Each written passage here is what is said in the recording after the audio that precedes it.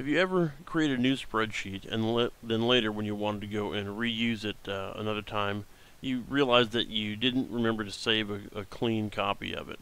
So that usually means you have to go through and carefully delete all your input, making sure that you don't wipe out any of your formulas in the process.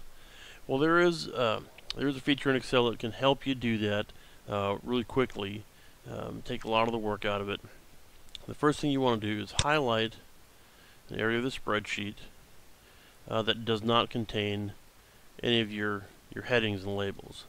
Then you're going to use the go to function. So you can either hit the F5 key on your keyboard, you can do Control G on your keyboard, or with the mouse you can come up to the Find and Select button and choose Go To. Then you're going to click the Special button, choose Constants, and click OK. And you can see now that it is selected everything within our highlighted range that's not a formula. So you can just hit the delete key on your keyboard and all those are gone. Now you do need to be careful with this, because if we had not selected this range first, let's undo, and if we started with no selection and we went to go to Special and Constants,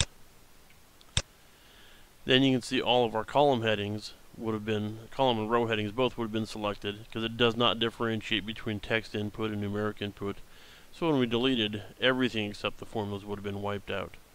So be careful how you use it, but if you use it correctly, it can save you a lot of time and trouble.